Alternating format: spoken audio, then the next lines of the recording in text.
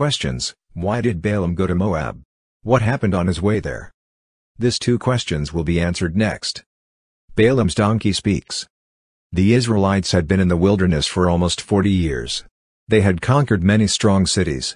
Now, as they camped on the plains of Moab east of the Jordan River, it was time for them to enter the Promised Land. Balak, the king of Moab, was scared that he was going to lose his land to them. So he invited a man named Balaam to come to Moab and curse the Israelites. But Jehovah told Balaam, "You must not curse the Israelites." So Balaam refused to go.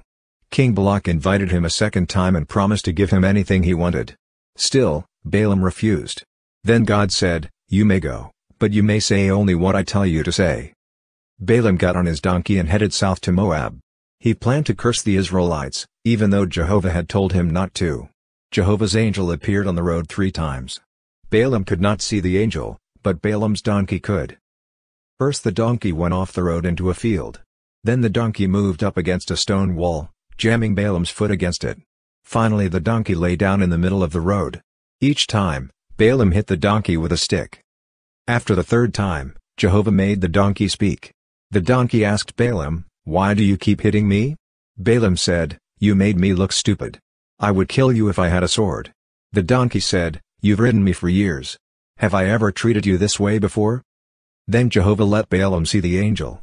The angel said, "Jehovah warned you not to curse Israel." Balaam said, "I did wrong. I will go back home." But the angel said, "You can go to Moab, but you may say only what Jehovah tells you to say." Had Balaam learned his lesson? No. After that, Balaam tried to curse Israel 3 times, but each time Jehovah made him bless them instead. Eventually, the Israelites attacked Moab, and Balaam was killed. Would it not have been better if Balaam had listened to Jehovah in the first place?